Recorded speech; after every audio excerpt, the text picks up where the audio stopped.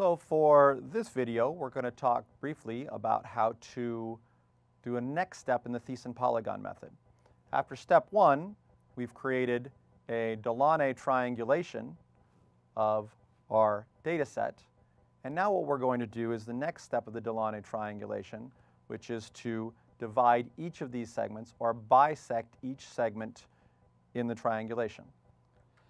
Now, for each piece, each segment here in this triangulation, we're actually interested in the position halfway between each segment.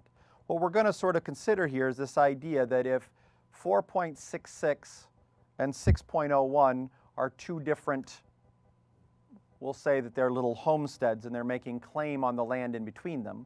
If they were going to divide a line, create a line in between them, there would be a line that would be halfway between the distance between the two of them. And anything on one side of the line would be essentially claimed by the 4.66, and anything on the other half of the line would be claimed by the 6.01. So in order to do that, we're going to go ahead and measure each line and bisect the line. Now, one way to do this is to use a ruler and actually do the measurement. For example, between this 4.66 and the 6.01, I can look carefully, line up the edges of my ruler as best I can, and if I read carefully, I see a value of approximately 7.4 centimeters. Well, 7.4 centimeters divided by 2 is 3.7, so I can move along the line here to 3.7 centimeters, and I'm going to make a mark bisecting that particular point. And there's a mark halfway down that line. I can do a similar process with each of the parts here, going from 4.66 to 3.86. Again, I'm not concerned with the values 4.66 and 3.86. I'm only concerned with the distance in between them. If I look carefully and attempt to read that, I see it's 10.8. Half of 10.8 is 5.4. So I will go ahead and make a mark at that point, bisecting the particular line.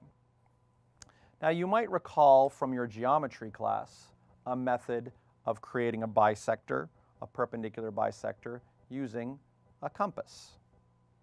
If I choose to use a compass, I can do so. This actually creates a fairly accurate and fairly quick method of doing so. What I can do is I find a place, in this case my compass is not particularly large, so I'm going to use it on a smaller one of my segments. But what I can do is I open the compass so it's at least half of the distance. I estimate what half is, and I open the compass so it's at least half of that distance. And I create an arc. Now I maintain that exact same size of that arc and place the point of the compass at the other end of the segment. And I create a second arc. Now for that particular arc, you'll notice there are two intersection points for these two arcs that I created. And we know that both of those intersection points are the same distances away from the ends of the segment. Well, if I take those two lines, those 2 points, the point here where they connect and the point there where they connect, and sketch and connect them, that connection point will run through, this line is called the perpendicular bisector, and that will run through the middle of the segment. So that's another way that we can find the middle of the segment, and we don't have to do it with measurement and with the calculations from the measurement. Not necessarily an easier way to do it, but it is a way to use tools and perhaps a little bit more accurate.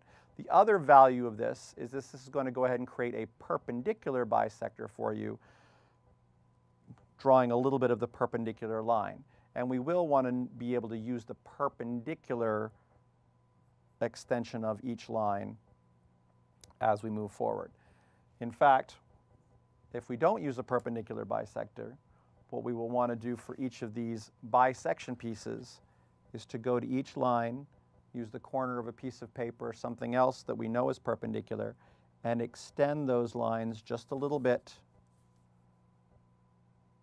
so that each of them is perpendicular to the segment. So your next task to complete this complete the Thiessen polygon, or the next step, is to go ahead and triangulate, or is find the perpendicular. So your next step in calculating the Thiessen polygon is going to be to find perpendicular bisectors for each of the segments and to sketch them in.